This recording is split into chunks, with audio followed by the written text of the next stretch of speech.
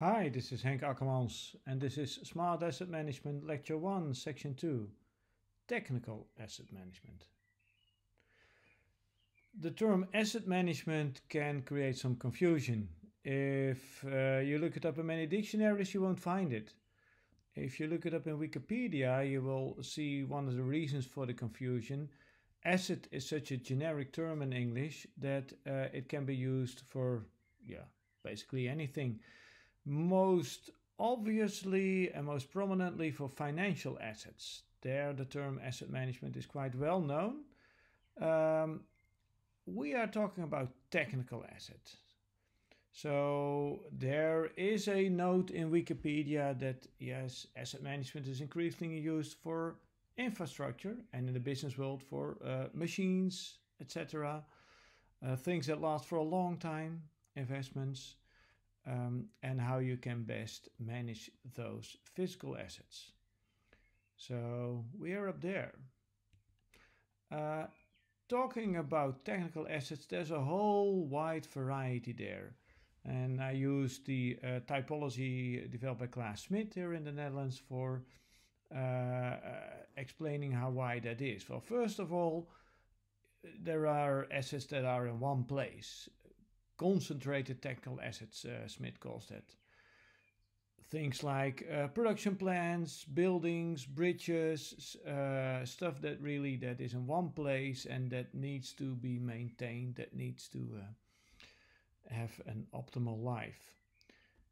Other assets are distributed. They can be distributed in a network, such as the entire road network or the canals, pipelines, cable, wires, so many networks of assets. They can also be distributed not in a network but simply, scattered throughout the country, like machines or air conditioning equipment or pumps, etc. There are also assets that are really meant to be transportable. Of course, you can lift up a big pump and distribute it there, but it's not meant for transportation. Things like fleet, like aircraft, ships, trains, those, and of course cars, those are meant to be transported. They are indeed transportation devices. And another kind of transportable technical assets are the portable technical assets, especially those that we as consumers use, but also the professional sector, of course. There's this laptop or your smartphone or anything that's really meant to be portable. And increasingly, the mobile world is upon us. All these are assets, and they may start on the right hand side for something that is meant to last a century or many decades and has an investment of billions, if not millions. And up here, you may be ready for your new iPhone after 1 year, and it has cost you a few hundred. But they are all assets, and many of the principles apply to all of them. However, there are differences, and in this slide, I zoom in on some of the differences in how you typically manage them.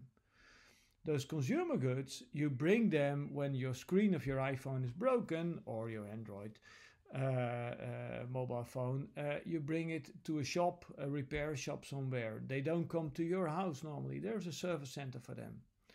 The fleet, they are maintained not in the air, of course, but somewhere near an airport where you can fix them in a hangar or something.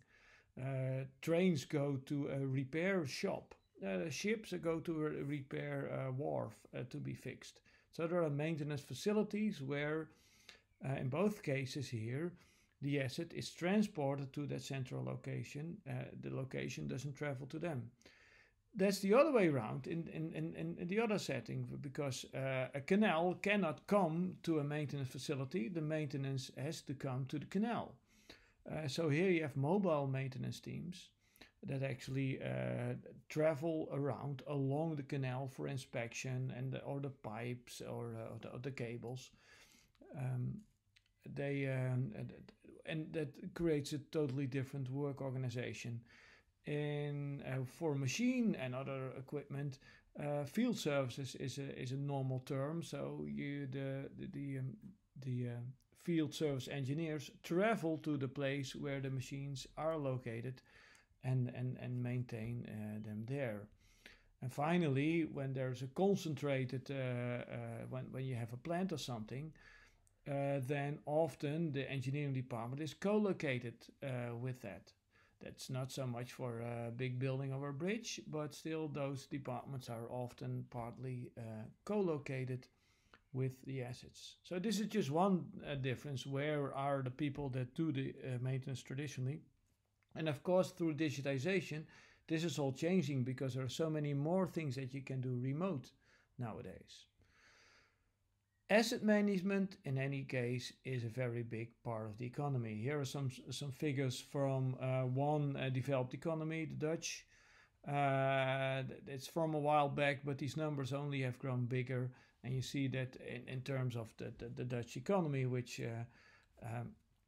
is a few hundred billion a year in terms of national income, that something like 30 or 40 billion of it is in maintenance directly, and not even, we're not counting the economic activity that becomes possible because of those well-maintained facilities. You see then that the infrastructure is big, the process industry is big, fleet, so all the traveling, so the trains, the planes, the automobiles is big. Real estate, so all the buildings, etc., are big. And as a separate sector, everything in food, beverage, and pharma, which is sort of halfway between process industry and manufacturing, is also big. These assets are in trouble. A lot is needed to maintain them because mostly, certainly in terms of the public infrastructure, but also many of the plants, etc., in the process industry, they were built, well, in the post-war period, the 1950s, 1960s, so they are now well past their original technical lifetimes. So there is just one estimate for public infrastructure in the Netherlands. And again, if the whole national income is something like 400 million, if you then in 10 years have to invest over 100 million, well over 100 million, in a billion, I mean, sorry, in maintenance and upgrading of only the public infrastructure, you know that you look at a serious task. If you look in the manufacturing industry on the right-hand side, both discrete, process, food and pharma, you see that a large percentage of those assets is reaching the end of its lifetime and will soon need to be either replaced or closed down or receive a major upgrade.